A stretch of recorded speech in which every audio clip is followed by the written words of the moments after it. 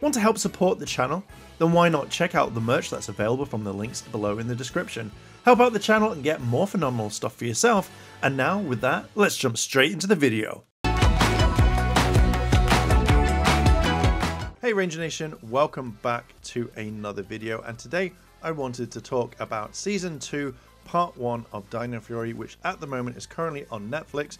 Go check it out because it's a really good series. That's not the video. Please continue to watch, please. So this is kind of my breakdown of all the stuff from it, not just like what's happening in the episodes. So I kind of have written it the old school way that I have, so I shall be looking down at that at times. But yeah, let's kind of talk about this. Now, this has dropped on Netflix almost everywhere around the world. I know there are some places that don't actually have it just yet, but currently in the UK as well as America, those are the two main places that I have seen this kind of happen. Will it come out later on? Probably in about 6 months' time. Sorry, Ollie. Sounds really bad, but it'll be out very soon in other places. I want to talk about the production of this. Now, I really do think the production has gone way up. Now, considering how this was written and shot and filmed, what it would be like on Nickelodeon, it has a different air to it, which I've kind of noticed. It's something that is completely different, and even though it has some trace elements, I feel like even though this was written and shot at the time of Season 1, I do feel like they kind of thought, well, we know we're not going to be on Nickelodeon anymore, we're going to kind of move over and do something that way. So to me, I was very happy with this. Some shots were completely different. So when you saw different camera angles and you saw Zeta running across the roof, or even like Void Knight catching the Sporax in different angles, or even like at cameras at different places, I generally thought that this was fantastic. And one of my favorite scenes is literally Zeta running across, and it's not just like a quick run from around the corner. It was more like there was a monster attacking and he's running from far away, not just teleporting in. And that scene, I think, is absolutely fantastic, and we don't normally get that when it comes to Power Rangers. So seeing it being in a whole new light was absolutely fantastic to me. But this I kind of thought might be a thing where the camera requirements, now I don't know if it's all been filmed normally on the same camera that they had on Nickelodeon, but I know Netflix has a certain camera requirement, so you couldn't just make something like on a DSLR or anything like that. Yeah, again, if they're using just DSLRs, I'd be very kind of but proper cameras like a Red camera or something like that, where Netflix has certain requirements to go on their thing. So I don't know if they just up the production or if they've used the camera all the time, or the certain ones they have, to kind of follow the Netflix requirements. You could tell that the camera difference was a lot more in there, so it didn't feel like it was just a generic like it felt different, and I generally am all for that. Now I know that someone mentioned that obviously Nickelodeon wants HD, but obviously Netflix is 4K, which does make a huge massive difference. In this one, I didn't really pick up on much Sentai footage. I always take out the Megazord fights because I don't feel like that's fair to add in the Sentai footage, because obviously they've not filmed their own stuff. But when I was having Ranger fights, they very rarely used that much kind of like Sentai footage. I think there's like one episode that really does use it quite a lot, but majority I couldn't really tell. And when they did, it mixed in so well compared to all the others that we've had. I genuinely was just like, do you know what? That's absolutely nice. It's nice to see that they weren't relying on Sentai footage all the time, which then took it to the next level for me. I feel like this wasn't just a kids show. I felt like this was a show for all audiences. Now, we've had the whole thing when someone turns around and says, hey, this is just a kids show, you shouldn't be doing this or whatever.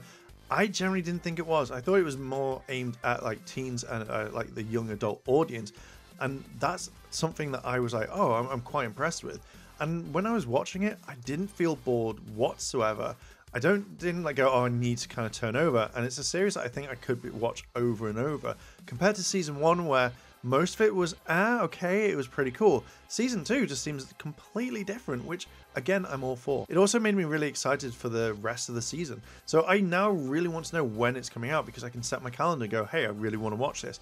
It's got me hyped for it. And even when Season 2 Part 2 drops, I'll probably rewatch the first part so I'm caught up, because everything in this was great. The dialogue, the characters, everything was written really well in my eyes. Moving on to the writing, as I just briefly talked about it, I felt like it was all solid. I didn't feel like there was any kind of wishy-washy, maybe one or two lines, but majority of the time I was more like, do you know what, this is solid writing. The writing for me for like Ollie, I absolutely hate Ollie in this. And I feel like now that he's slightly changing, but it's just his attitude. And I always think that if you hate a character quite a lot, then you find that you know that's good writing. Look at like Game of Thrones with Joffrey, or like with Doctor Who and the Doctor. Once you start hating them, you know that the writing of that character is really good. Not just, oh, I hate this so much because whatever. I generally didn't like Ollie's attitude, and I'm hoping now in the rest of the season that it's actually going to be pretty decent in the next 11 episodes. Season 1 flowed quite well, but not as much as Season 2. And I generally think that when you can make a season flow and actually be interesting with the writing, it turns things around where you're excited for the next lot. So for me, I generally really wanted more and more from this. And I feel like I would love to have Simon and his writing team carry on for pretty much however long that, you know, Netflix will allow them to. I know Jonathan Entwistle's there, but I would love Simon to stay on. I'd love the writers to kind of stay on at the same time, because I'm actually generally enjoying the season for once compared to what we've had in the past. Season 1 always had the kind of comedy element, and that's because of Nickelodeon. So I felt like sometimes in Season 1, the comedy overflowed with everything, and I didn't like that. That really did kind of get to me. But one thing is with Season 2, the comedy seems to be actually quite natural, or kind of pulled back to the point where it's not slapstick all the time. And you can definitely see that from when looking at Season 1 to Season 2, that it's actually more generally enjoyable. Characters where people have said, oh, I don't like Jane or J-Borg whatsoever, now feel, I actually like these characters and they're actually quite decent. You know, I've always thought they're quite decent, but it isn't comedy in your face where J-Borg will turn on a leaf blower and then suddenly Jane and J-Borg will fly off into like the sunset, pretty much like Team Rocket.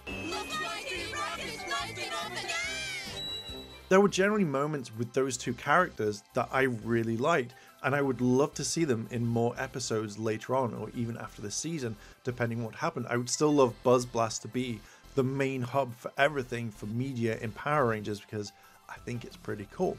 Now, one thing I generally really liked is Void Knight. Void Knight to me is a really decent character. I feel like his main mission was this, and then when you look at Season 2, when he's like, I don't want to hurt anyone, I just wanted to get the love of my life back to do this, I was really happy. I was like, that's character development where I didn't really kind of see it, where he's like, I'm not attacking humans to do this. But his kind of redemption arc, generally kind of liked it. You know, it was that at that moment where he's like, I don't want to hurt anyone. That's never been my intention. I generally really like that, because it showed that he was able to change really quickly, rather than just be like, oh, I'm going to do what Void Queen says. I'm not going to instantly keep doing that over and over. And I was like, do you know what? Brilliant.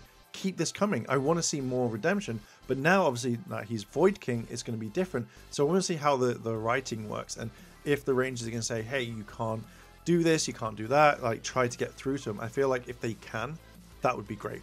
One of the other things is with the Void Knight and Void Queen scenario is that after all this thing where he's like, oh, the love of my life is here, I will do anything for her. And the fact that she turned on him, yeah, we kind of all saw that coming anyway, so we kind of knew what was happening. But seeing that to the point where he probably doesn't want to go against her, but he doesn't want her to attack humans or to kind of take her revenge on it. To me, I was like, do you know what? Kind of okay with this.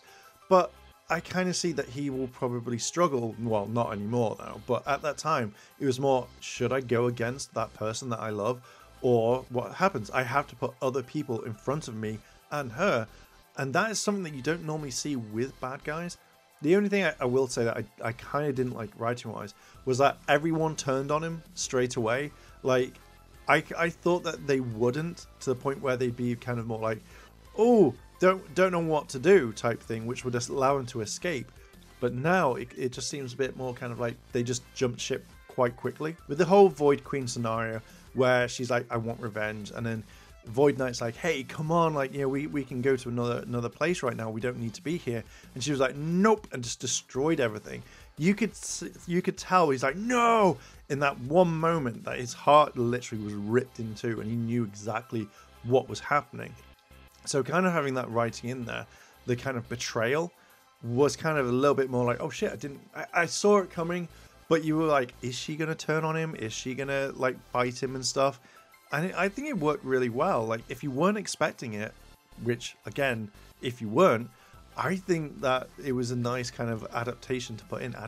A nice thing to put in, basically. Now, the one thing I personally, I didn't like in this was the fact that when Void Knight is turned into Void King, he instantly is like, oh, I'm now going to follow her and do what she says. She is like, you know, my queen type thing. But it's more kind of like, previously you were kind of equal, and it felt like now that Tarek, I really want to call him Derek, I felt like Tarek now was that sort of character that was more like a minion. I wanted them to be equals because it would make sense, but now it just feels like Void Queen is that higher up, but Void King isn't. And I feel like it's not kind of well balanced, where it's more like, I'll do what you say no matter what. Where I think I kind of would have much preferred seeing like was an Archerina, and I can't remember the other guy's name. If you know in Zio, let me know. But the way that, like, say, Archerina and her husband were, that kind of felt natural. You know, same things like with King Mondo and Queen Machina. Those are the sorts of characters that I would have liked to see with this. But I'm not a big fan of this. Now, hopefully, in the next couple of episodes, when they drop, we will see this, and it will be completely different. But I don't want it to be like he's just another underling compared to the others. I feel like that would really ruin it for me. I want them to be equals, but we won't know until kind of much later on. I think another one is later on in the episodes where Zato has an outburst of being angry towards Void Knight, when obviously he finds out after Void Knight has been helping them for quite a few episodes.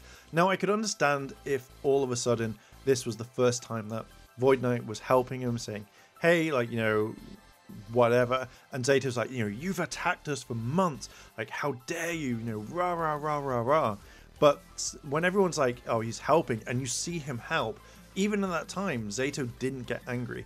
And I feel like this one point where he's just like, how dare you, you know, you've done this, and rah, and I'm angry at you.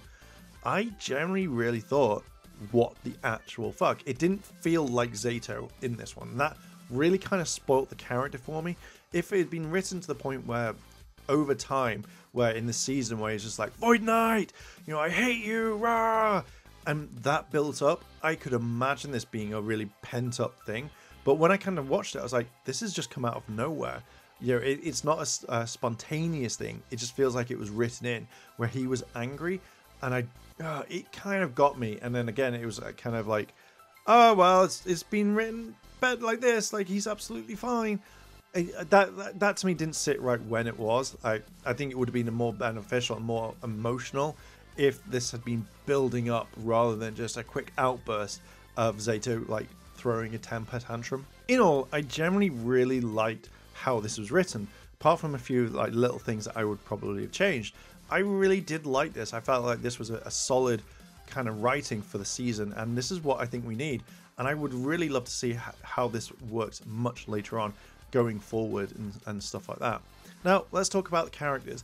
I feel like there are some characters that have been added in that obviously we kind of look over and stuff like that. With Void Queen, I really liked her character beforehand.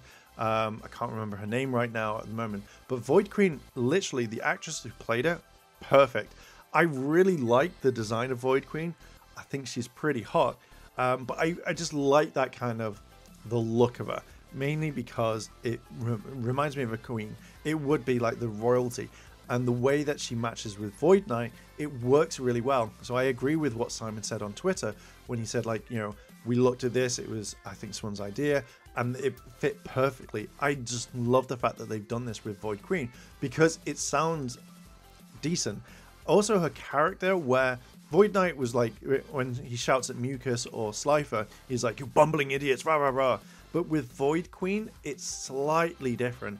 You know, it's more like she knows that they're idiots, but rather than point it out, it's like, oh, Mucus, you silly thing, or oh, Mucus, I knew this would happen.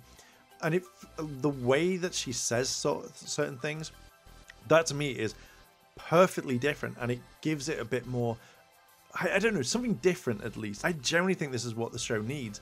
I'm so happy that they've written her really, really well. I know obviously that's part of the writing, but the way that she holds herself, the way that she comes across is definitely what a queen would be. And I just think the character in general is fantastic. She has the ability to be kinder, which I feel works really, really well. Now, one thing I didn't write in this, and I hope they don't put it in, is the fact that she destroys Lord Zed. I would absolutely hate it if they did that, and I hope that they don't. But in general, I really did like the way that the character is. She's very strategic, she knows what she's doing, she has powers. I can't wait for her to go against the Rangers, so it'd be kind of cool if she had a different form that way. But in general, I think that Void Queen is a really unique character, and it makes it something stand out, and this is what the series has needed for a while. Now with Void Knight, I really did like the way that his character had a quick redemption arc, where it's more like, I don't want to attack people, that's never been my thing, I just wanted Sporix for my machine to get Void Queen out there. I generally kind of really like this because it showed that he was able to change, and maybe through all the time he's never been that bad. It's just he's angry that he wants to get his plan out of the way, and he wants to kind of get the love of his life back so that they can go live happily ever after. Seeing that, you know, it kind of makes it better. And rather than just being like, if he was evil all the way through and then did 180, it wouldn't be more believable. But now you see it, he's had his plan back. He wants to make sure it's gone on, and he wants to kind of take Void Queen away, which I generally thought was a fantastic idea. But I love the way that his character has kind of moved on. I'm hoping at some point he will regain his memories now that he's Void King, so it's not the same sort of thing all the time. I generally think that would be kind of a perfect thing, and I want to see the Rangers do that, where they try to get through to him, and suddenly he remembers, and it causes him to go, I'm going to stop Void Queen, and a fight maybe breaks out between them. But generally, Void Knight is a good character. I like him. He's probably one of my favorites in the Power Ranger franchise. That and the fact that I'd love to see him fight Korag. I think that would be absolutely perfect. I really want to see that. I don't think we're ever going to see it, but it would be kind of cool anyway. Quickly running on to finishing the characters. Ion to me was a character that actually annoys me a little bit. He's meant to be the comic relief. Like, he has some cool abilities, he has some cool traits at times, and I don't mind him, but I think it's just his attitude at times. I think that he's the comedy relief ranger, and I don't want that to happen for him. But, you know, when you see him at the end of season 1, he seems okay. Season 2, it just feels like either he's lazy, he doesn't know what to do. He's got a good heart, don't get me wrong, he's got a very good heart, but I generally am not a huge fan of this character. I hope that they change him. Who knows if they will. Slifer, I enjoy Slifer. I think he's a really good character. I like the fact now that he's able to fight a little bit more. You know, he's not just the I'm the trickster. He's now actually fighting. He's actually getting in there, which I generally really like for the character because it gives him more depth rather than just the I'm gonna disappear, Rangers, and then that's it. Mucus is fine, same as normal. I think I also, going quickly back with writing, is I like the fact that everyone's now against Void Knight, generally after him. I think that was pretty cool. Wanted to put that in there because I wrote it down extra after I wrote this. Let's talk about the editing. The editing, I thought in these episodes were really good. Like, everything matches really, really well. Even like when they're using small clippets of Rangers fighting a monster and they're switching between Sentai and American, or American to Sentai. Generally really enjoyed that. Think it was absolutely perfect for what it is. Feel like the entire whole editing has gone down to a T. One thing that really did get me was seeing how Zato was on his knees when Void King was attacking, you know, using that ultimate attack. It just felt very kind of, it's like, here's a thing where he's standing up ready to fight, he's on his knees, and then he's standing up in the next shot. It felt a little bit differently. What I probably would have done is zoomed in a little bit and moved it aside so you couldn't see Zato, but you could see the final attack go on. So even if it looked a little bit closer, I much would have preferred to see that, or maybe a fight between them. So maybe this could have been a part 2 where Void King attacks everyone and it goes into part 2. That to me would have worked 10 times better than just kind of being taken out of it. Now, the shots in there, really nice, interesting shots in that one, but the editing is just looks really smooth, which is something that you don't normally see from Power Rangers. So you know that they're putting money into it, they're taking their time, and they're actually not just kind of rushing it like we've seen like with Megaforce, where some scenes didn't kind of work out. But like, the editing to me is fantastic. It's really improved more than what I've normally seen, and it was generally enjoyable, like watching the entire thing all the way through and not kind of being like, oh crap, you know, I'm completely out of it, and now I have to take a few moments to get back into watching the show. I generally think the editing's really improved, and I'm all for that. This is what I kind of want from a Power Rangers show, even if people are like, oh, it's for kids. It's decent for what it is. So everything else, I really have liked the series. I feel like this is a major step up. It's a breath of fresh air, even if the entire series was kind of meant to be like original, like it was meant to be for Nickelodeon. It was shot like a Nickelodeon show. When you kind of look at, if you compared both of them, it feels like the Nickelodeon show is more of the kid show, but the Netflix one has changed dramatically, which makes things a lot easier and just looks really nice.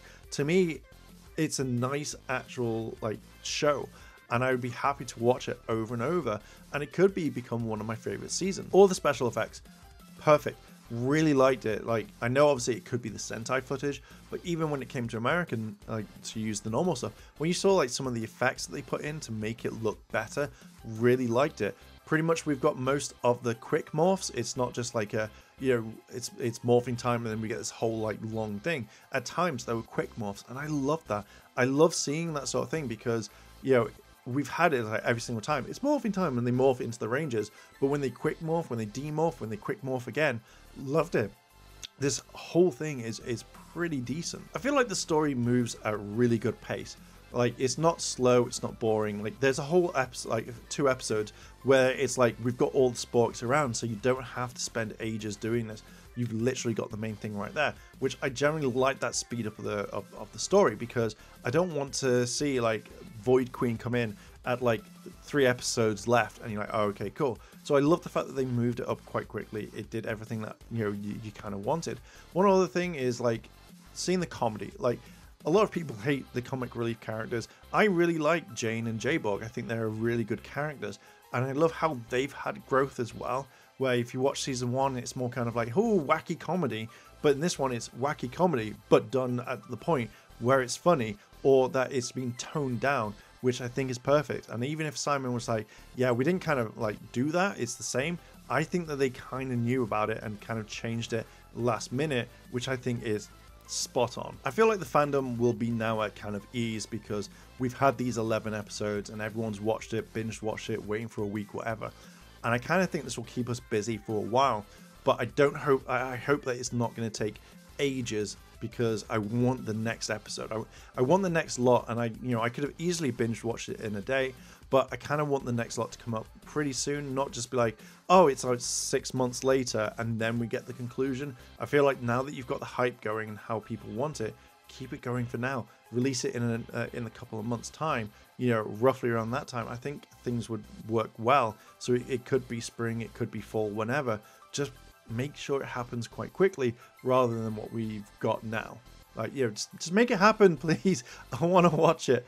I want to enjoy the rest of the season, but obviously they've got to kind of space it out. I just don't want it to be too soon. My conclusion to this. So with season 2 premiering, I feel like this is a good start to the franchise. I feel like if they continued on doing what they're doing now, and if there wasn't a rumored split or anything like that, I would be happy with the next season, because it feels a lot different, that they're going in a different direction than they would do now. So I was very kind of happy with this. I feel like that would be a really kind of cool thing. I like the characters, I like some of them. I like the kind of redemption arcs that they've put in. And I feel like now we're getting to the point where the series is doing really well. It's not just being the same stuff that we've had previously. And I feel like it's been taken a bit more seriously rather than it being kind of a joke series so far. Or a franchise, should I say. But yeah, I think it felt natural, it felt decent. I wasn't bored. I generally really liked everything. Editing was good. I liked the camera angles. I liked a lot of stuff in this one. So I think that this is probably one of their better seasons that they've done. And I can't wait to see what they've got planned. And I can't wait for the Jonathan Entwistle thing. Anyway, I'm going to leave it there. I think I've talked more about it. What are your thoughts about this? Do you like the entire series so far? Would you agree with my points? What would you change? What would you add if you could? Don't ask for Tommy, because I kind of want him nowhere near this. I kind of like what we've got. Anyway, I'm going to leave it there. What do you think? Let me know down below in the comments. Remember to like, favorite, comment, and subscribe, because it helps the channel out.